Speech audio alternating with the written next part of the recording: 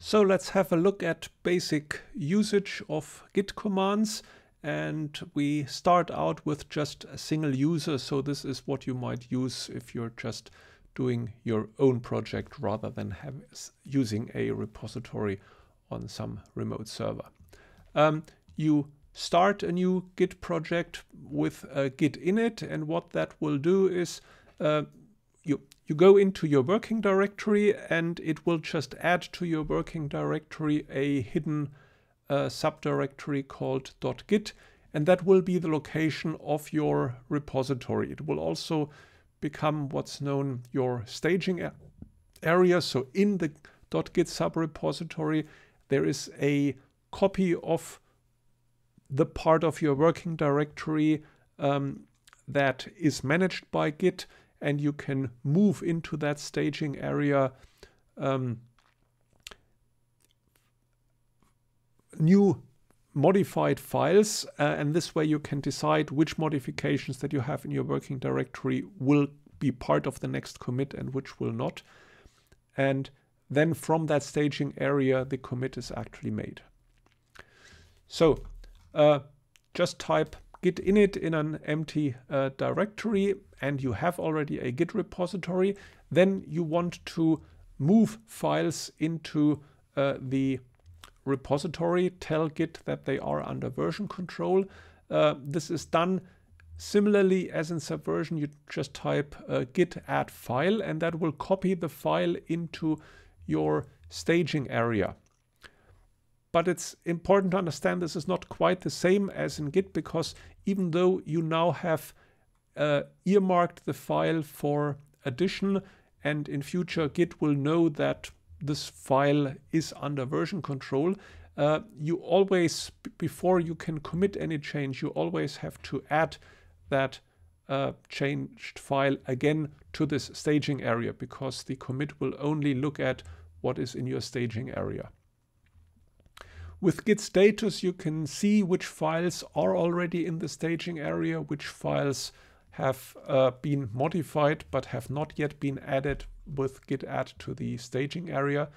And then with git commit, you actually save whatever is in the staging area and add it to the repository. And again, similar as in Subversion, git commit will fire up the editor that you have specified in the editor environment variable to enter a commit message, but you can also use -m commit message to do so on the command line.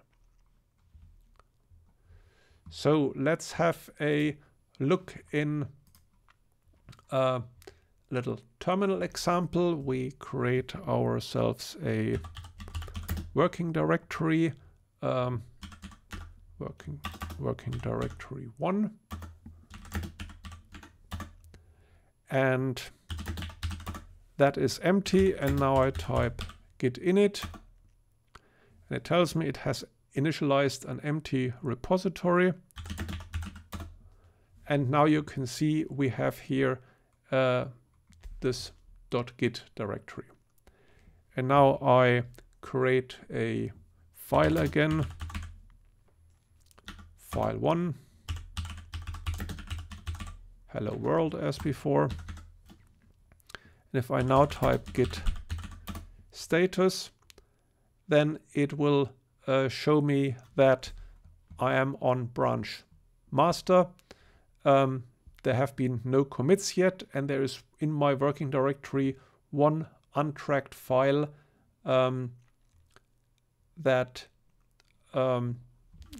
isn't under version control yet.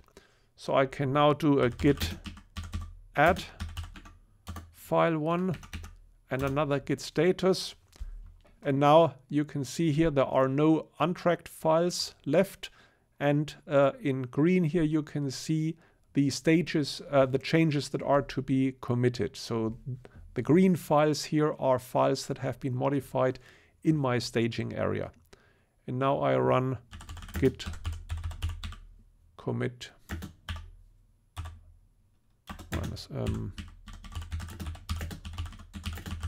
adding my first file. And we have added our first file.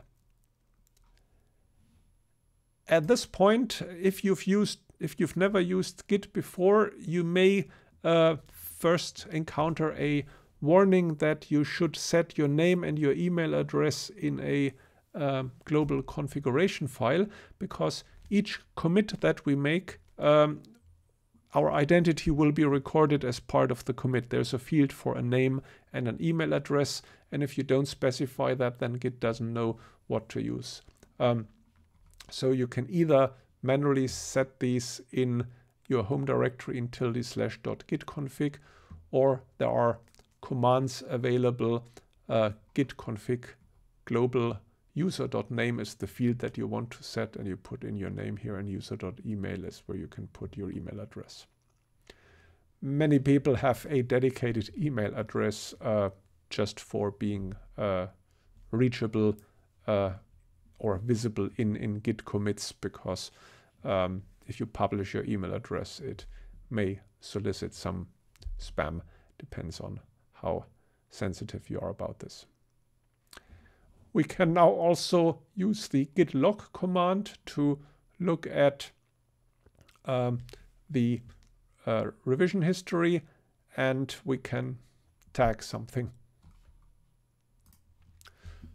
So if I type git log here, you can see this is the name of my commit. This is the output of the SHA-1 secure hash function. This is the author of the commit. This is the date of the commit. And this here is the text that I have provided. So now let's add something to the file.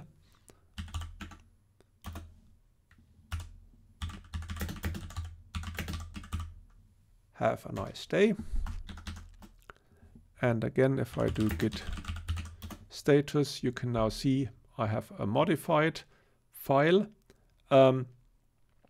It knows that this is a file that is already being tracked. So it says these are changes not staged for a commit. It's not highlighting the file as an untracked file as it did previously. So again, we do git add file1 git commit.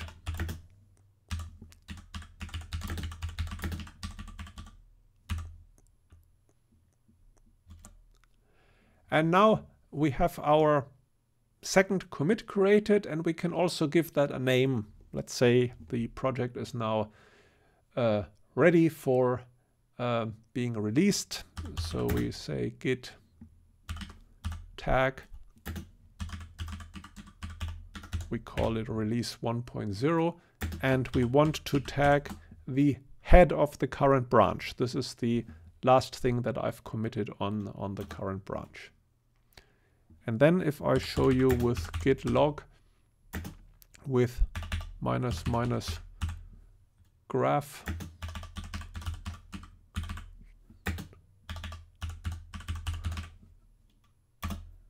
a slightly compact version here, then you can see this is a short version of the identifier, of the revision identifier. This is just the first couple of hexadecimal digits, and you can now see we have this tag associated with this version. Here we have again the descriptive text, and this is still everything is on master. And let's do another change. Let's use set, for example, an in-place edit, replace the word world with humans in file1. Then I can do a git diff, and as before, you can see this line here has been replaced by that line, and we can do another git commit. And you may have seen I've forgotten to do an add, git add, to move everything into the staging area, but there's a shortcut. If you offer in git commit option -a, then this will automatically add all the files that have modifications and that have been added previously, where Git already knows that these are to be version tracked. And